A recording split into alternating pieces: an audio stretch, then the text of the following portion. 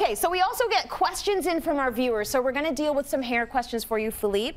This first one is from Brianne, who tweeted us from Montreal. So she says, can I use hair treatment oils on my scalp? It gets dry and flaky this time of year. What do you think? I wouldn't directly go right into the hair oil treatments if you're having dry, flaky scalp. Try skipping a wash, especially when you're getting into the fall and the weather starts to change. Skip a wash. Just rinse your hair. If you really need to get it wet to restyle, just rinse. Rinse with a little bit of conditioner and emulsify the scalp. It'll remove that dead skin and rejuvenate the skin. So that's what you really want to do. Oily treatments can make your hair really greasy. Right. Okay, and then you're going to get that limp, flat.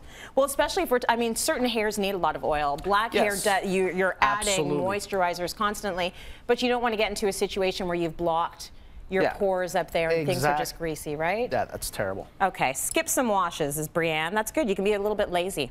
Okay, this is Jenny from Calgary. She emailed, I've got brown hair and I want to dye it auburn. How can I keep from going brassy? Good question. Well, I mean, if you're going auburn, you're going into the warm shade, which is, you know, essentially reds. Yeah. And to everybody's eye, you see color differently. So as it fades, you're going to pick up brassiness, no matter what you do.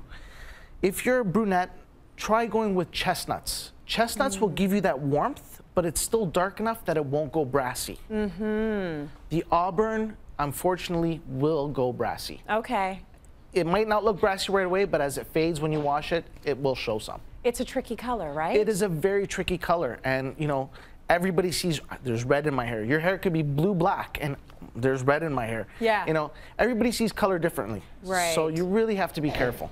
Yeah, but when it's done right or it's natural, it can look so beautiful. Stunning. You know, so stunning. Stick with richness. Yeah. Tone on tone. Don't make it too many variations. Okay, really good.